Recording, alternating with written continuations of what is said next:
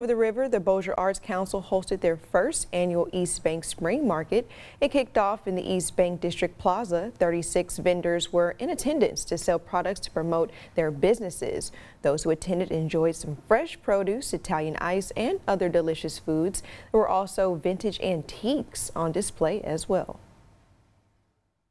There's so much to do, and especially here in the East Bank, you know, the new Bossier downtown, there's so much to do, so much to enjoy. There's live music almost every night, and we try to do these markets as much as possible, but we're going to be doing album release shows, we're going to be doing cosplay competitions, all kinds of things out here for people to enjoy.